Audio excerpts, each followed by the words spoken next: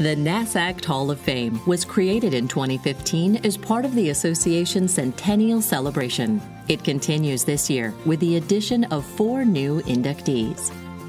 Conceived as a way to honor those who have made major and enduring impacts on state government financial management, the Hall of Fame is meant to memorialize the vision, accomplishments, and lasting impacts of leaders among the association's membership and the broader NASACT community. Hall of Fame nominees were evaluated on 4 main criteria: promotion or enhancement of government accountability, efficiency or effectiveness, improvement of state government, impact upon the lives of citizens or upon those employed by state governments, and peer recognition of excellence and achievement. This year's inductees into the Hall of Fame have made significant contributions to government accounting, auditing, and treasury management, and the broader landscape within which NASACT and its members and peers operate.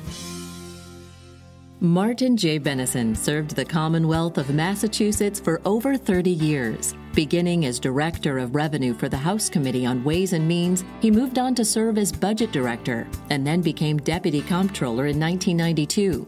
In 1996, he was awarded Harvard University's Robert F. Bradford Fellowship, allowing him to receive an MPA from the John F. Kennedy School of Government. Bennison was sworn in as the 17th Comptroller of the Commonwealth in 1999 and was appointed to 3 additional terms. He is the longest-serving Comptroller in the history of the Commonwealth. Throughout his career, Bennison has used innovative ideas to facilitate system improvements, automate financial management and business functions, increase government transparency, and foster productive partnerships for the common good.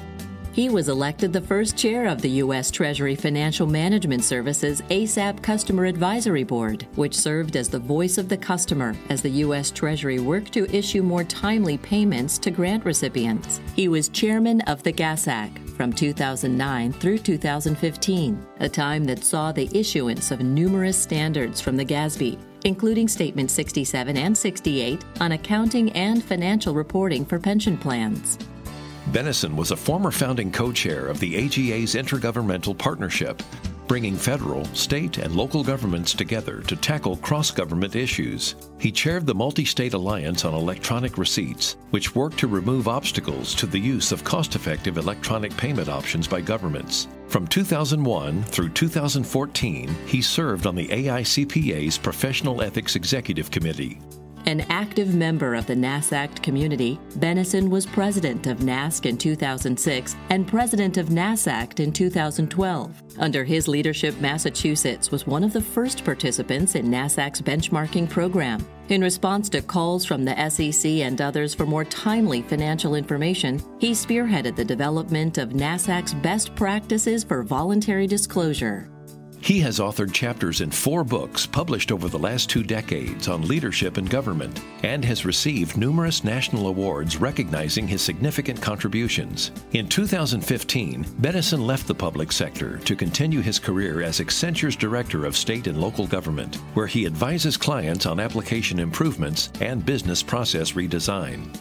Embodying the concept of continuous improvement, Bennison has challenged those in his state and around the nation to strive for excellence. His curiosity, creativity, and generosity have served him well on a path of service that continues today. Jan I. Silvis began working for the state of Tennessee in 1979, spending almost 12 years with the Office of the Comptroller of the Treasury before moving to the Department of Finance and Administration. After 4 years as Director of Audit and Consulting Services, she became Chief of Accounts in 1995, a post she held until her retirement in December 2014. As the state's controller, Silvis implemented Tennessee's first financial data warehouse and developed the financial infrastructure for statewide e-commerce initiatives. She initiated the state's web portal, providing citizen access to departmental financial transactions. Under her leadership, Tennessee was the first state to participate in NASACT's benchmarking program, which was developed to measure state performance against peers and the private sector. Serving during a time of rapid business process transformation, she leveraged data and innovative technology to improve financial operations for her state. Silvis was a member of the AICPA's Government and Not-for-Profit Expert Panel. She was active in both NASC and NASACT. serving as president of NASC in 1999 and president of NASACT in 2007. Also in 2007, she was selected to serve as a member of the Governmental Accounting Standards Board. During her tenure, the board addressed significant standards, including Statement 67 and 68 on pensions, 74 and 75 on OPEB, and the Financial Reporting Model Project. In addition to serving as a regular board member, in 2015, Silvis was named vice chair of the GASB and was tasked with facilitating stakeholder outreach and enhancing GASB's communication to constituent groups. Silvis has been recognized for her commitment to government excellence and innovation by her peers with a number of awards, including several from AGA, as well as President's Awards and Distinguished Service Awards from both NASC and NASACT.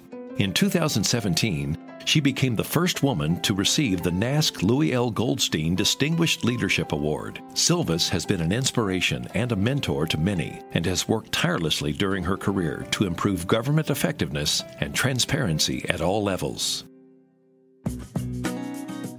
John Francis Rogan has enjoyed a distinguished career in finance spanning over 25 years of service in the U.S. Army and 13 years with the state of Wisconsin. Rogan began his career as a second lieutenant in the Army in 1946, where he served as a member of the finance school faculty at Fort Harrison in Indianapolis, Indiana. While in the Army, he moved through the ranks to become a lieutenant colonel in 1963, when he was named Finance and Accounting Officer at the U.S. Military Academy at West Point. He spearheaded much-needed change to the Academy's payroll, accounting, and overall financial management procedures. Rogan capped his military service by achieving the rank of full colonel and serving as president of the local Army Finance Association chapter prior to his retirement in 1970. Following his military service, Rogan became Wisconsin's State Director of Finance, a role he held for 13 years under 5 different governors. During this time, he worked to make significant changes to improve Wisconsin's central payroll, accounting, audit, and financial reporting procedures. Rogan was president of NASACT in 1983, when he also represented NASACT on the Council of State Governments Board of Directors. He was a member of the National Council on Governmental Accounting and served on an earlier National State Government Accounting Project Committee which developed preferred accounting practices for state governments. During his tenure with NASACT, Rogan was a strong advocate for establishing and properly funding the new Governmental Accounting Standards Board.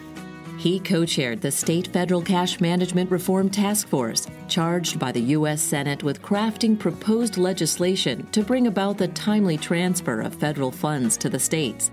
The work of this task force led to the eventual passage of the Cash Management Improvement Act of 1990, which continues today to promote an equitable cash management relationship between the federal government and the states. During his 25 years of active military duty, he received numerous awards and honors. In 1992, he was inducted into the Army Finance Corps Hall of Fame. Rogan's long and distinguished career is marked by diligence, a strong commitment to process improvement, and an unshakable ability to build consensus on difficult issues. Mary Ellen Withrow has had a long and noteworthy career in public service. In 1969, she became the first woman elected to the Elgin Local School Board in her native Marion County, Ohio. In 1976, Withrow won election as the Marion County Treasurer and was re-elected in 1980. Before completing her second term, Ohio voters elected Withrow to be state treasurer, a post she held from 1982 through 1994. In this capacity, she excelled. In 1990, city and state newspapers selected her as the country's most valuable state public official. As Ohio's state treasurer, Withrow instituted new programs, achieved record earnings, and was nationally recognized for her efficient management and commitment to fiscal responsibility. Of note were the STAR Ohio program, which allowed government subdivisions to invest funds in a public investment pool, and linked deposit, which encouraged lending to historically underutilized businesses by providing lenders and borrowers a lower cost of capital. Withrow served as president of the National Association of State Treasurers in 1992 and as president of NASACT in 1990. In 1994, President Bill Clinton nominated her as U.S. Treasurer. The United States Senate confirmed her unanimously, making Withrow the first person to serve as treasurer at all three levels of government: local, state, and national. She served in this position from March 4, 1994, until the end of President Clinton's term on January 21, 2001.